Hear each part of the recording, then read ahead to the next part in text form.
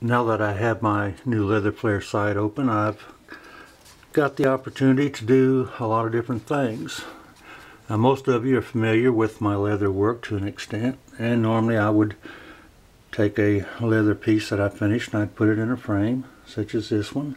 This is Lady Tinkerbell. Isn't she a sweetheart? And here's a sweet little guy. I call him Always Faithful. I mean, he's always waiting for you. However, my new category is going to be unframed leather paintings. And this is one. This is a snow owl. Quite beautiful, actually, if I say so myself. Very unique. 100% leather. And I'm just giving you some ideas here of what's been done. And this, of course, is Tatanka. This is on a large piece of leather. I've got to really raise up and get back, or withdraw the lens so that you can get an idea of this guy. And what you're going to be able to do is take a piece of leather like this, and then you can put it in a frame of your own design, like something custom, maybe a section of native wood burn around the edges and this attached to the wood frame. It really gives you an opportunity to do something with the artwork yourself. And B17 Liberty. So I have all types of different leather pieces that I'm going to be presenting. This is a lovely little mystical character. All 100% leather. Trail of Tears, Cherokee. The Cherokee Rose. There's a story behind this, but I won't take the time to tell you about it now. You can look it up in your history books. The Trail of Tears. This is the Cherokee Rose. The March Through the Snow, headed from the south to Indian Territory. Here's one of mine that I really like. This is a rainbow trout on leather, of course. So these can be cut and framed or attached in any way that you want to do it.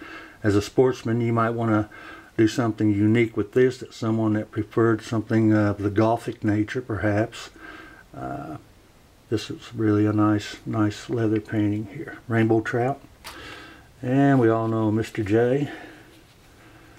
Michael J. Leather. And our sweet lady Betty Boop.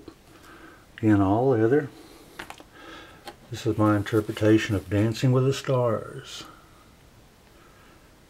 If you've got a dancing studio, you need this one for sure. If you just love dancing, you need it. Leather, like I say, there's plenty of room out here where you can cut and trim, do it the way you want to. There's a ruler, gives you an idea of some of these pieces. They all have plenty of leather on the sides. And this is Wile E. Coyote and that mischievous Roadrunner. Will he ever catch him? I don't think so.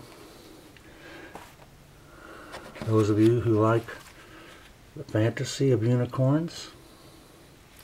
Leather. And here's the spider guy. Actually, he's an adult male, so they call him Spider-Man. Look at those eyes. Guy doesn't fool around. Leather. Automobile enthusiast. Leather Super Bee. You guys know what that goes on. Leather Super Bee. Corvette. This is one of several of the older cars that I have painted. And there's a sweet Betty Boop again. So again, the point is, you can take the leather and do whatever you wish with it. Attach it to clothing, put it in a frame. Black bass. I love to fish for bass. This is on leather, of course. Came out really nice and shiny. So you have some ideas there. I'll have a new category, and you'll find it on my site, so you can check some of this new category out and decide what you want to do with some of the artwork yourself. A chance to be creative with outstanding professional art. Okay, that's it, folks. Thank you for watching. Oh, here's one other. This was a Native American design that I did.